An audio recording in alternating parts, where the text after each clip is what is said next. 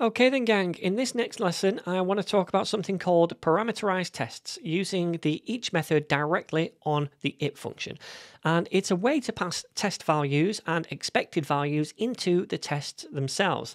So I'm back here looking at this test case for the shipping cost where we have multiple assertions for testing different weight values. And in each case we have a different expected outcome. So we're testing this case using multiple values, and I think this gives me the opportunity to show you how to use this each method to pass values into this test case.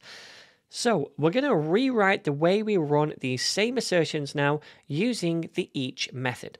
And to use this function, we can just tack it on after the it method right here, and then we invoke this each method. After the each method, we still keep everything else the same for now. But now inside the each method, we can pass an array of data to pass into the test case.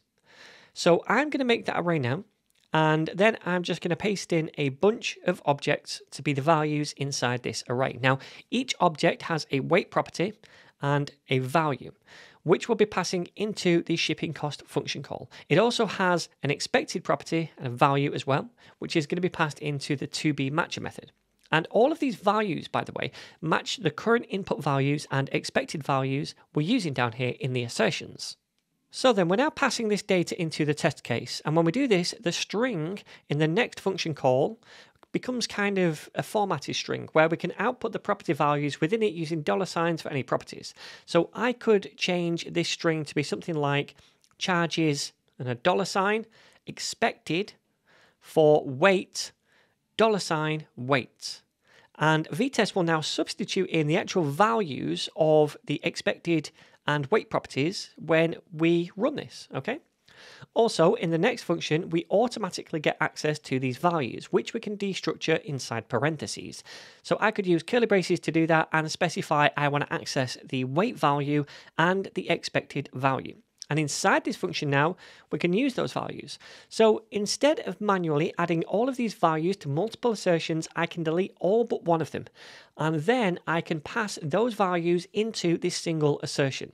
So for the shipping cost, we can pass in the weight value we destructured from the argument, and then we can pass in the expected value we destructured into the to-be matcher.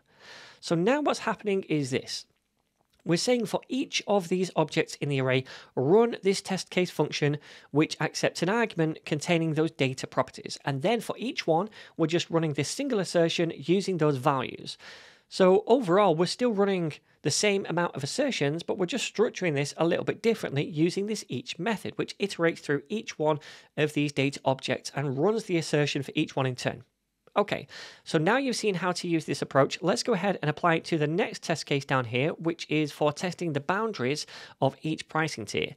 And it might be a good idea now, if you're coding along, to pause the video and try this out for yourself. And then once you've given it a shot, just press play again and compare it to my code. All right, so let's give this a go. I'm going to tack on the each method right here, and then we'll pass in an array. And then I'm just going to paste in a bunch of data. Now, these objects correspond to the values we pass into these functions right here. So 1 and then 399, 5, then 599 and so forth. So now we can rewrite this if we wanted to include these things. So I'll do that. I'm going to say charges, correct, tiers at boundaries, like so. And then I'll do a colon, and then I'll say $sign weight, and then a little arrow to say it should be expected. So remember, it replaces these things where we have a $sign in front of them, then the property name with the actual values, all right? So it should say charges, correct tiers at boundaries, and then for the first one, 1, and then an arrow, 399 to show what the weight and expected value is. All right, so now let's destructure the two properties, weight and expected. And now inside here, we can get rid of 3 of these. We'll delete this comment as well. And then we'll just replace this 1 with the weight, and then 399 with expected. So now it's going to run this single assertion for each one of these things because, like I said before, it runs this code for each value inside this array, okay? So then let's save this now, and I'm going to open the terminal just to make sure everything still passes, which it should do because nothing's actually changed with the tests themselves. It's just the way we're structuring the tests using this each method.